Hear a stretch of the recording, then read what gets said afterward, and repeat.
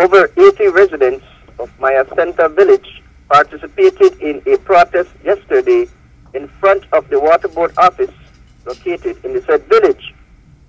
According to Domingo Pop, chairman of the village council, the protest came about as a result of alleged financial irregularities of Maya Center Village Water Board, and now villagers are seeking a financial audit of the board. Pop tells us more. A little 100 people protested yesterday evening in front of the Maya Board office.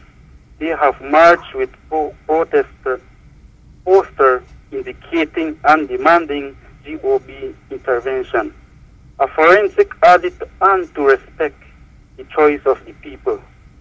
As a result of the 5 hours protest, which started at 5 p.m. to 10 p.m. last night, we came to a compromise with the assistance of police and NAC board that a meeting with the Rural Development Office and a member of the concerned citizen and the chairman of the village council at Dangriga police station to come to a solution. Reporting for Love News, Harry Arzu, Dangriga.